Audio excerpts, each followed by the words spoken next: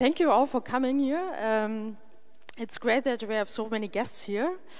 My name is Zagorski. I am a researcher for Green IT at the German Environment Agency. And for me this big interest so many guests shows that there's a big interest in the topics of sustainable software in the IT industry. And we at the German Environment Agency know through our projects, through our work, that software has a major impact on hardware. Software can lead to hardware death because of a lot of problems associated with software, from missing updates, from rising requirements of hardware, and just a big load of software. Because of all of these reasons, we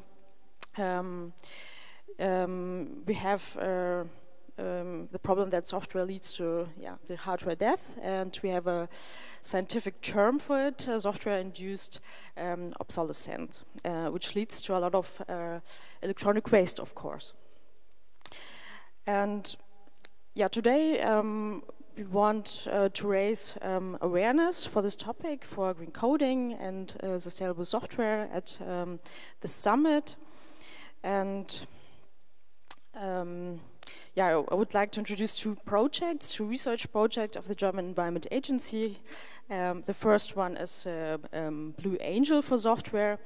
You can say that this is the first ecolabel for software worldwide. With this ecolabel, we wanted to tackle all of these mentioned problems, and we elaborated with the Eco Institute and also the Environmental Campus in Birkenfeld and also KDE, the core criteria of the Blue Angel for software.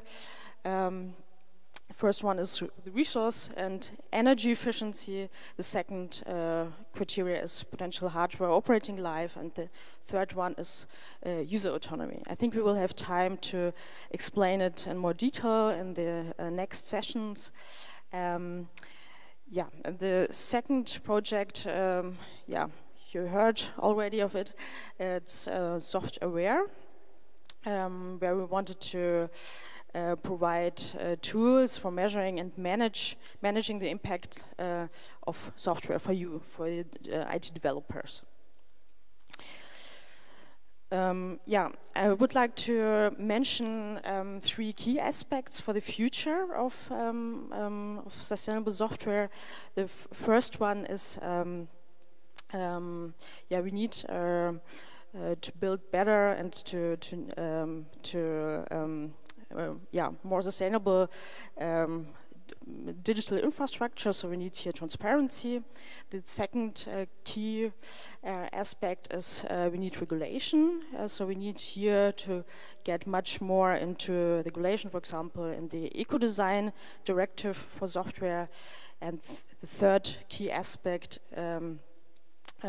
is public procurement. I think sustainable software has to get into the guidelines of public procurement, and I think open source software can play here also a major role and be a pioneer in sustainable software.